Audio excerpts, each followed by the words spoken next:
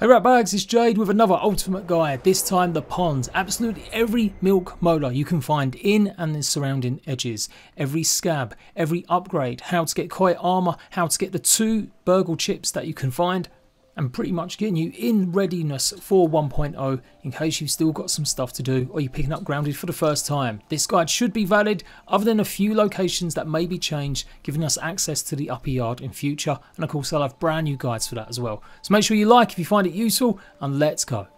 So first things first, we need to get ourselves the dagger. This is the only items that you can use to chop resources inside the pond water area itself. You can attack creatures with spears, so you will also need a spear just in case to defend yourself against some of the water spiders and take care of any of the other creatures. Gather a bunch of algae, kill as many of these creatures as you can, at least 2 or 3 tadpoles to get some of the meat, as it's pretty good once you've cooked it to replenish your health, and you will need it for also some of the bait that can help against some of the spiders in the water. You'll be grabbing the lily pad wax from underneath the lily pads obviously, and it comes in bunches of either 1 up to maybe 5. Scanning lily pad wax unlocks the slime lantern, the peblet dagger and fin flops, and if you've got up to brain power level 4 you'll also unlock the gill tube. In progression terms, it feels like the pond is the one you should do after the hedge, as it's the next level set of unlocks that will help you most. You will need a slime lantern. You can go ahead and craft a whole bunch of the slime stalk ones, but they just don't last as long as these. Then you'll head back to the water to go ahead and grab some of the eelgrass with your new peblet dagger that you crafted once you've gone and analysed some of the algae and the other items. Harvesting this will go directly in your inventory, and sometimes some pieces do drop as well as extra, so look out so they don't sink to the bottom. 2 lily pad wax, 4 eelgrass and 2 silk rope. That's what you'll also need for the gill tube, and it's definitely recommended that you have at least that and the peblet dagger. The fin flops are a nice little bonus if you manage to kill 4 of the boatmen. A bonus to killing these guys as well as the water bell spiders is they replenish your oxygen when doing so. However, if it's too much effort killing them, you can actually get a rotten pair, but you will have to quickly deal with a water bell spider. Go to this location here on the map, pretty much on this lily pad, and dive down. You should find a cave not too deep down, and in here you will find mushrooms that you can harvest with a tier 2 dagger, and you will also find 500 raw science. Chances are though, you might find this a bit difficult if you haven't got the gill tube at least. So maybe get the gill tube, then come in here and then get the rotten flip flops. They will still give you the benefits of being able to use it underwater for the same amount of time. It's just slightly worse in terms of resistance with only 2% instead of 2.5. So we're actually going to start with the pagoda. There's a resource scanner up above the surface of the water, which is useful, as well as some points. We'll show you that in a second, but you want to actually swim down underneath. Some tadpoles will be guarding a entrance hatchway, and this is the thing that's most likely to change for 1.0. I'm predicting that this will be a way up into the upper pond area, or possibly another laboratory with the full game release. For now though, it's worth coming in here to get the 100 science points and some upgrade materials with style nuggets. This is also where you can reliably find some of the water fleas, again needed for some of the bait. The only creatures you really have to worry about are the diving bell spiders that could take a significant chunk of your health, especially if you haven't got a shield or anything to block it with.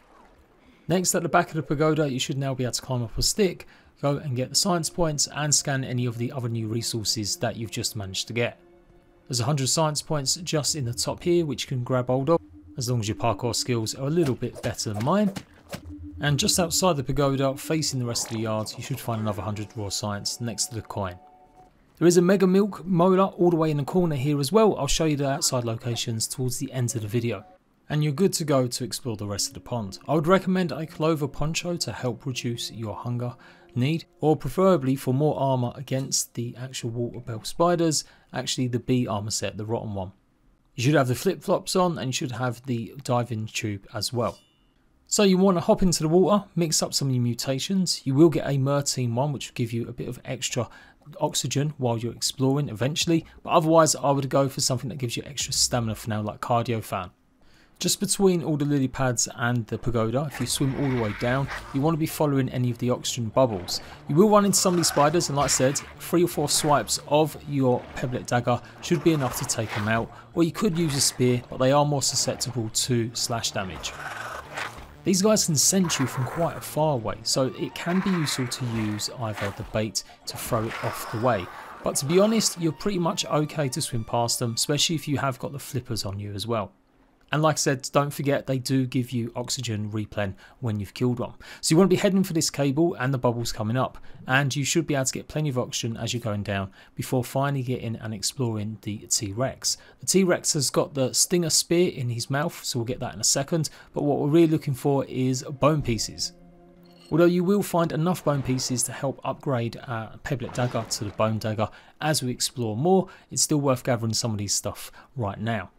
Obviously the koi fish scales are here as well, and this is the only place that you'll find both of these. You won't find it in the larger areas of the pond, just in the deepest trenches. So this way your slime lantern will come in handy, or your 20 slime stalk torches that you might have made. It takes 2 swipes to dig up 1 koi fish, 1 swipe to dig up 1 bone. There should be 100 raw science just underneath the sunken T-Rex, and here is the stinger spear.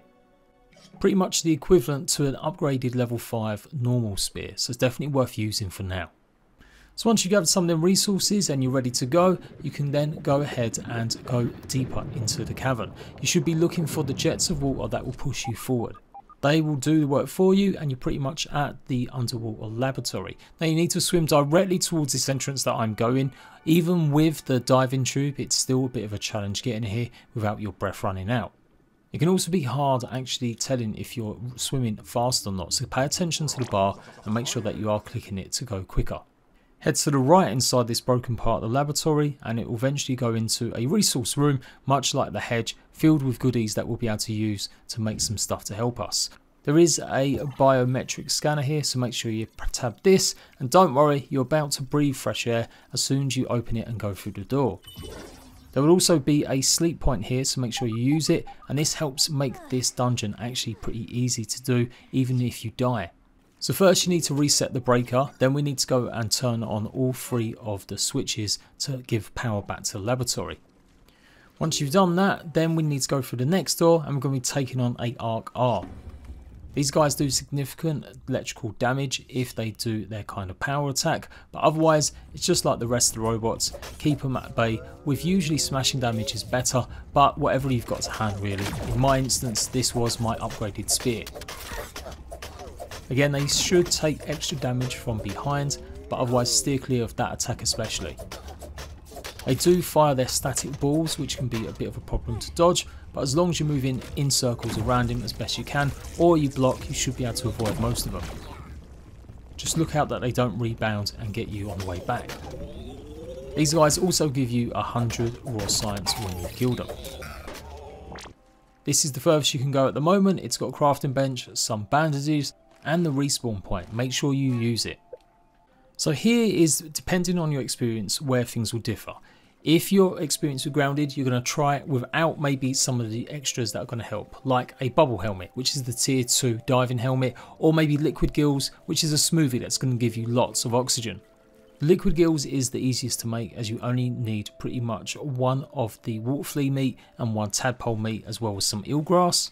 The bubble helmet requires 5 bones, as well as some other resources. Like I said, I'm doing this without the bubble helmet, but I just wanted to show you guys there is extra help if you find it a bit difficult or you're not really a fan of being underwater. So anyhow, swim out the corridor and then follow the broken laboratory here directly forward, and you're going to be looking for an entrance that will take you further. Now this corridor is probably the toughest part of the pond, getting this right. There's going to be an air vent that's pushing water out or oxygen out, and it can stop you from getting to the next part. You can do this even without the flippers, but it does rely a really good lot on big timing. And once you made it through, then you need to swim into this area here and then go ahead and turn on the switch. There is a milk molar to get as well as a scab, but we're going to do that a bit later on when we've got more oxygen or we're not having to put the switch on. The air is still pushing, so it should give you a bit of a speed boost out, and then you've got to simply go back to the laboratory entrance that you was just at.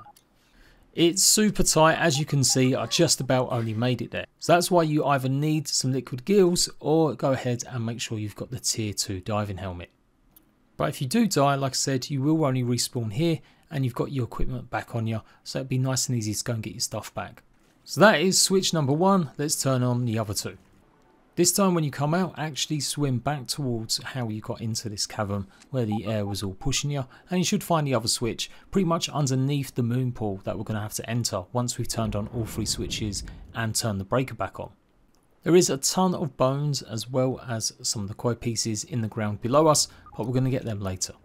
Once again, head back over to the laboratory where we've been saving our point from. And then this one is where you might want to use some of the bait, as there is a couple diving bell spiders. Swim directly across towards the other side following the oak branches, and yeah, you might get attacked by them. Otherwise you should just about be able to swim past them. Make sure you've got some sort of healing item on you and go ahead and turn the switch. You can do it pretty quickly and you should be able to swim back no problem. I just about did it and only took a little bit of damage from the diving bell spiders. So head out of the laboratory area again into the opening and then straight into the moon pool, which the doors will now open. In a moment you're going to have to fight a RCAR as well as some more tasties, but for now you should be okay. Head through the open door that's green, 100 raw science, and turn to the left, and we're going to go and pick up a few bits before going through a little small underwater segment. Some backstory, and to the left of this module you'll also find a chest. So now we go further in and there should be a pool of water with a slope. That's where we need to get through. So this is going to be underwater section. There will be a diving bell spider in here, so you may want to make sure you've got your weapon out and obviously some sort of lighting. There's quite a few bits of tough rock just laying on the ground, as well as some chests with it inside as well, so make sure you grab these. And then you're kind of looking better in first person actually for the little entranceway that you can swim up into the next section. Grab the other 2 tough rock nuggets and then go through where it's got the roots. In the clay below this there is a scab. This is why you need to bring a spade, obviously, not just for getting the other resources. And this should be the scab ginger spice. And it's got a nice ginger blue quality to it. Keep swimming through and yeah, you should see the diving bell spider. Now you can pretty much just ignore him, but again he does give you a little bit of vital oxygen. But this is a small section, so you should pretty much be able to go through it without really needing him. Unless you haven't brought enough torches, that's why it's crucial you've got enough light. I would say 2 slime lanterns would be good enough. There is a rotten version which I'm going to show you how to get towards the end, but otherwise yeah, take care of him and keep swimming through the debris. You'll see a path upwards, swim towards this, and we're going to turn on another switch that will access the doorway and it will give us access to the next part of the laboratory. Don't forget also to get some more of the granola bars, and yeah, flip switch and that's it. You can move out of here. You go past some more backstory folder as well as some style nuggets. The doorway should be open now and lead you back to the junction that you was originally in, and you can head back to the main chamber of the laboratory. The water that you saw there going down, that just leads you to the resource room that we was in earlier, the underwater one. So now we've got to take care of these guys, and they can be pretty tough. You want to separate these 2 from the main arc R1 as best you can. Just keep running around as they are a little bit quicker, so they should follow you a little bit more. So quite a bit of a challenge, but make sure you use the moon pool to circle around and get yourself some distance away from them. And mainly because they're a little bit quicker, I would probably try to take them out first, as you usually encounter them first before taking on the RCAR. We've only got a few more of these to deal with, in fact, in the next part, and we should be safe enough in the underwater laboratories for a while. So one of the doorways will be open now. That's where they came from. It's just an empty room, nothing inside it. And then you want to head for the other door that you haven't explored. There should be some boot prints that will lead the way and follow the path up. There'll be some more bandages on the table, as well as some more granola bars, and we're in the main laboratory point now. We're going to turn on the power. Take care of these 2 tasties. I generally like to get to the end point with them and then just sling whatever weapon I've got. On one of the walls you should find this shallow scab, which as you would imagine is quite blue and sort of yellow. There should be a research terminal over on this side as well, so you go ahead and scan even more of the new items you might have got, especially from that resource room. And maybe the more exciting stuff is the koi armor. Another tough nugget on this terminal, and there should be a chest with more tough nuggets and style nuggets, plus more backstory. And simply go up the ramp and you should be able to see all of the muscle sprouts. These are going to make your smoothies super duper. They basically give you more healing when you consume them, as well as whatever other bonus you've got. So instead of using just bug goop, you'll use these too. You'll more than likely have too much in inventory, so you might want to come back here a couple times, and there will be a quick and easy way to get into this laboratory now that we've gone and pressed the button to open the dome doors, as well as got the pond burgle super chip. Now this is the main story chip that you need to progress the story, but there is another chip that you might find useful as well, which I'm going to show you guys. But the unlocks you get for this one are the Buoyant Foundation, 2500 raw science, Curved Bases, 2500 raw science, Cookbook for the Pond, which gives you 3 recipes that are all designed to help you in the water, Boatman Fin Soup, Spaghetti Flea and Tadpoloka Pudding, one of the most newest 2 to be added to the game. Also another science set, this time science for 4000 science points, and the Pollen Turret, which also costs 4000 science points. So this is probably a good time to leave. We'll go and craft some more upgrades and then we'll be able to explore more of the pond, making life a lot easier. So if you follow these doorways in, there's another 100 raw science, some more of the style nuggets, and then just simply drop down inside this opening here. So by now, discovering all them places, you should probably have unlocked one of the mutations, the Murti mutation. You've basically got to discover 3 underwater areas and it gives it to you. It will give you 10% pretty much reduction on oxygen, and it will also increase your swim speed by 15%. Simply go up the corridor through to the top of the pond and you can return to Burgle, give him the chip and see what else you need to get upgraded. I wholly recommend getting the bone dagger, 2 sunken bone, 2 silk rope, and 2 diving bell chunks. Even if you hadn't killed any, there should have been some in the sunken resource room. If you manage to get enough resources to go ahead and make the bubble helmet, you might as well use that as well. But otherwise, head back to the hatch, which is on the far sort of northern side of the pond, pretty close to the actual dome itself, and you can swim back to the area and grab any of the mussel sprouts that you maybe missed. So now we're going to return and get some of the other bits we need, and we're going to be getting the sunken outpost chip. We need a key to open up a chest, so head to where we dropped off to go and get all the 3 buttons and head towards this air vent that's pushing you.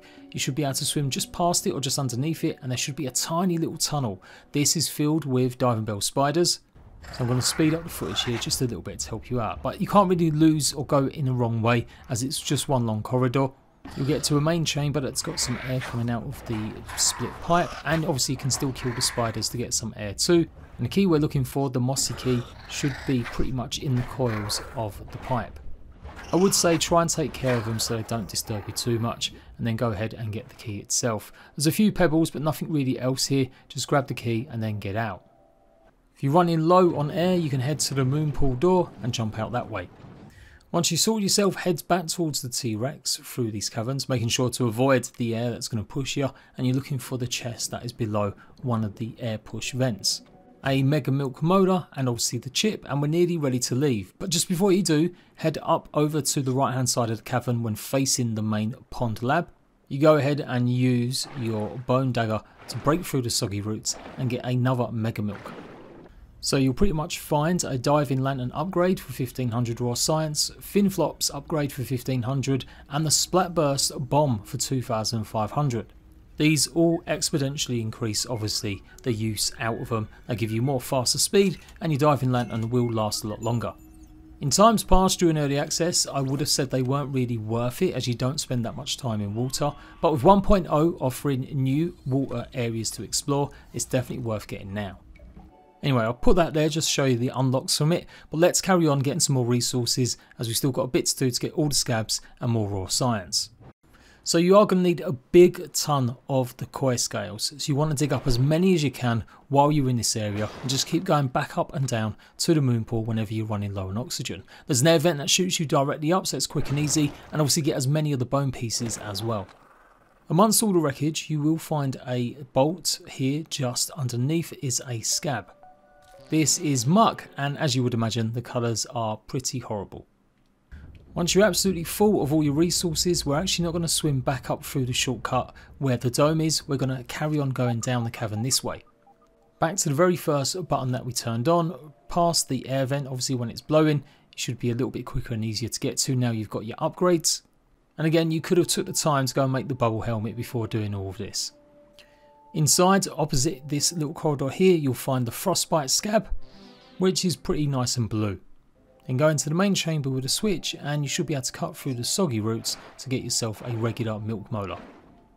Just dive back in and go the opposite direction of the T-Rex towards the other end of the massive cavern, past where you just went and got the frostbite and the milk molar from, and you want to be aiming towards the ceiling as there is another small air vent or laboratory entrance to go into. It can be pretty tough to spot, but it should open up after a few seconds and you're in another closed area. I think this area might change in the future, but you get the Holly Dazzle Scab, which is kind of like an orange and maybe green. Plenty of style nuggets, tough nuggets, as well as some koi scales and more backstory. Now when you get to the other side, there'll actually be a doorway that you can press open, and this unlocks another part that you can access from the surface pretty much, but you can't really go through the door until you've come the way that we've just done, so that's why I recommend you do so. It does feel a bit unfinished, this area. I don't really see too much of the point of it, so I'm guessing it will change for 1.0, but there you go, jump in and you should come out into the top part of the pond and the surface. But we still got to do a few little more bits. There's a few more raw science to get on the way out. So I'm going back the way we came, and this time we're going to carry on going here towards the darkest areas. Get some more of the koi scales, avoiding a couple of bell spiders that are in this location still as well. And you should see some raw science to help guide you if it's pretty dark. Keep heading towards that and you know you're going in the right direction.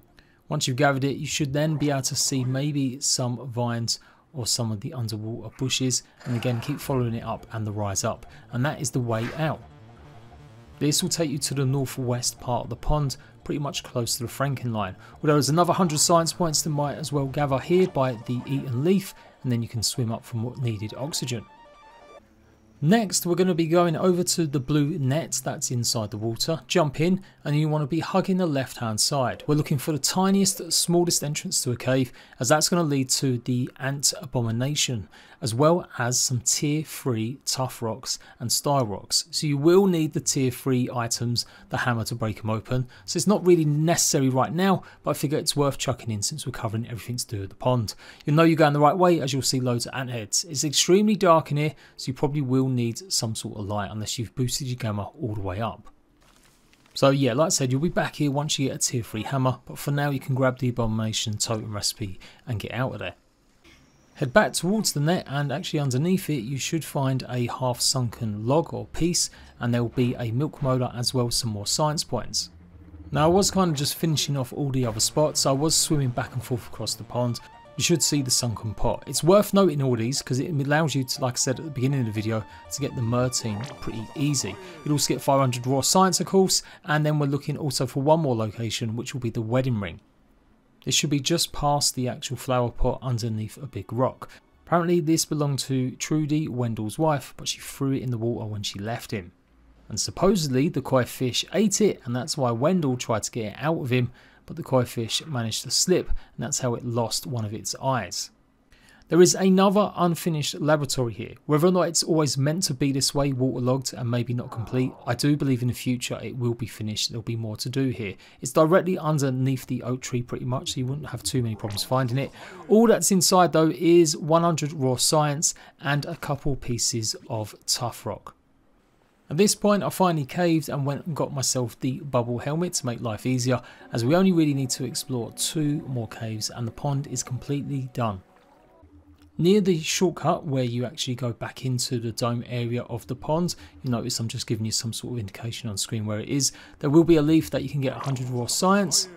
Opposite the pond, go over to this orange leaf. You should have pagoda on your left hand side and the oak tree more or less in front of you, just on this spot here. So hop back in the water, swim all the way down, following the air bubbles that are coming up. You should see a split pipe obviously, and then you're looking for that small entranceway. In fact, it should be just above the very ground here, and you can see it's here, and this will lead you to another milk molar. There's nothing else in this room other than an absolute ton of algae. And then we're at the final cave. Directly underneath the oak tree, there's this large cavern you can find, or you can go through the actual laboratory, through the broken glass, and when you dive into the water, there'll be a small hole. I prefer going this way though, as it gives you more reason or chance to fight the little spiders you're going to come across. Now it's pretty tough in here. For some reason, I got my butt kicked the first 2 or 3 times, so I had to either keep reloading or keep respawning. There are some nuggets that it's worth getting, and there's a big 500 raw science. But taking this approach does mean that you will be able to hopefully lead one away and fight them one at a time. Take care of these 2 bozos and then you can go ahead and get the science points as well as another mega milk. Also if you pay attention, there should be a couple pieces of tough rock on the floor that you'll be able to see as well. Grab this next mega milk and then we're going to carry on going further into this underwater cavern corridor area. So you're looking for the crevice, it's kind of slightly up towards the ceiling. Keep swimming through and you should find another style nugget on the left hand side here, and then you should go past another milk molar that you need to hack away at to get. Keep swimming and you should find another style nugget underneath the roots, and then you've got two ways to go. Follow the way with the raw science. You'll come into quite a large chamber with a bag in it. This is where you get your venom arrows, as well as 5 feather arrows too. Obviously you can take him out if you need some more oxygen. Then swim back to the fork and take the other direction. You should come across the rotten slime lantern inside this broken part laboratory, some more style nuggets, and another 100 raw science. There is also another scab in this location too. It can be pretty tough to spot, but you're looking directly underneath the lab wreckage, and that's where Shine Bright should be, which has got a bit of a dark blue yellow scheme to it. Now you can kill him or you can hurry up and find the entrance. You're looking towards the ceiling and then just keep swimming up, and it should take you up into the Oak Laboratory. And then, like I mentioned at the beginning of the video, all the other locations just on the outside edges of the pond. Head over to the far upper yards pond wall near the fence post and you'll find this milk molar guarded by a whole bunch of orb weavers, so look out for them. On the far side of the pond, directly opposite the oak tree and close to where you've got these big massive plants, you'll also find another milk molar. Amongst the tree roots that come in and out of the water, you'll find a small one here that has got the scab panfish. It's pretty yellow, orange and beige.